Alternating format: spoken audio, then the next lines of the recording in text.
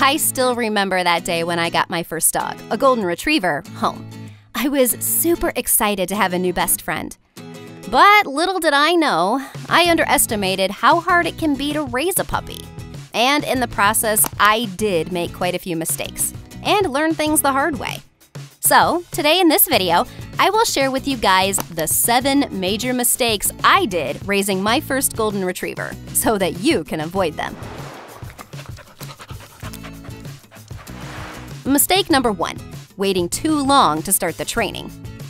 A friend of mine convinced me that puppies should be allowed to do whatever they want without any restrictions, and their training should start after they are 6 months old. The worst advice ever! All dog trainers and experts recommend starting training your pup the moment they come home with you.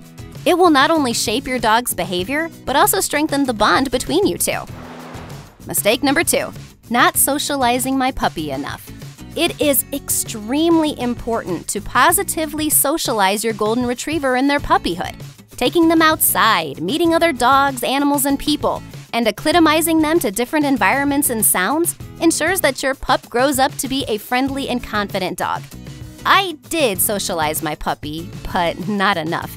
He was very friendly with other dogs and people, but he was afraid of cats and car horns. The third mistake that I did, and I am sure many owners do, is overfeeding treats. At one point, I used to treat him a lot. And don't blame me, blame my Golden's adorable eyes. But soon enough, he was out of shape, and we had to increase his exercise intensity. So don't repeat this mistake. Yes, treats are one of the best training tools, but they should not make up more than 10% of your Golden's food intake. Mistake number 4, not exercising them enough. Goldens are energetic dogs, and it's your duty to release their energy every day. I didn't realize how much physical activity my dog needed, and I underexercised him. And at the end of the day, he wouldn't sleep and release his energy doing unnecessary things, like chewing furniture or running around the house. So don't do this mistake. Take your golden retriever out for a walk twice a day. Take them for a run twice a week. Take them to a nearby lake for a swim. The 5th mistake I made was letting my golden retriever eat table scraps. Whenever I and my family would eat our meal together, our golden would come and stare at the food and start whining. And we would often give him something from our plate.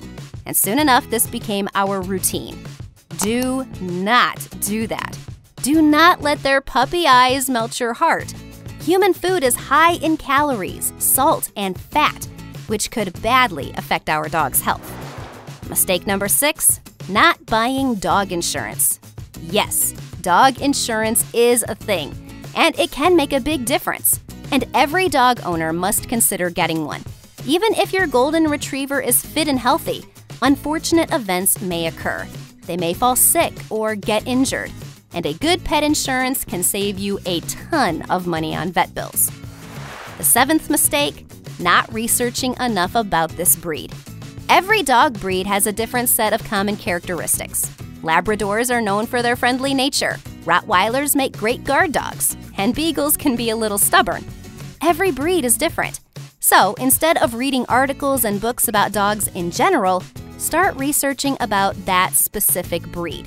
In our case, that's golden retrievers. Learn their history, why they were bred, and what training strategy works best for them. If you want, you can check out my channel. We have tons of videos related to golden retrievers. See ya!